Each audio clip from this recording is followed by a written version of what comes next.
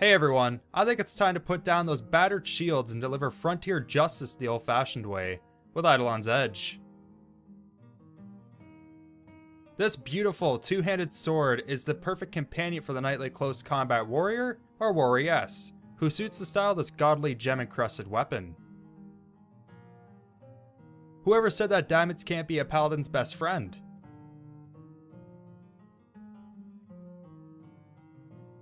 Become the hero or heroine of your own story.